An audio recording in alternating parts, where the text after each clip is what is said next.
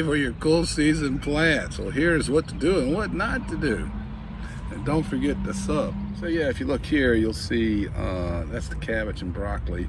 It did okay today. That one broccoli in the middle there, it looked weaker than that earlier. It's already starting to pop back, so the shade's coming back out.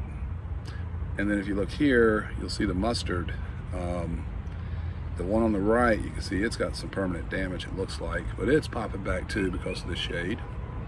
And then here, there you go, still in the sun, and you can see that Swiss chard and a cabbage. When they got hurt today, it was hot, got up to 90, just wow.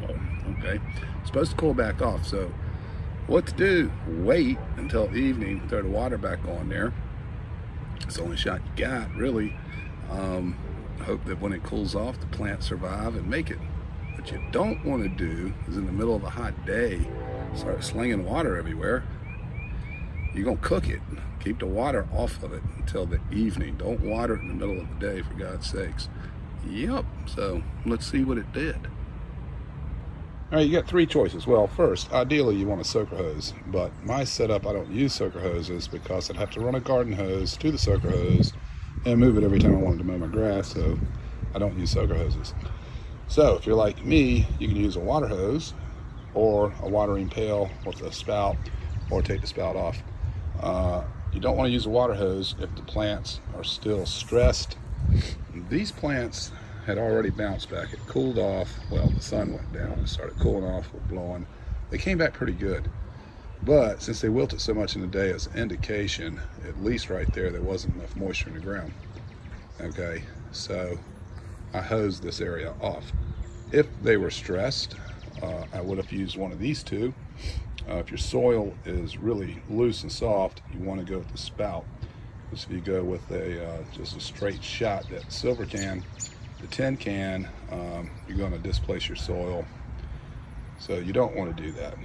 Okay, so again, if they're stressed out, use a water pail, not a hose. You don't want to be beating those leaves to death with any kind of water pressure, literally. So that's what you do. So we can see these two are already back.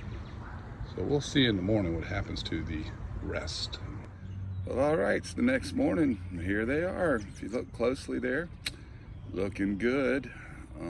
That's that Swiss chard and cabbage head. There's the broccoli.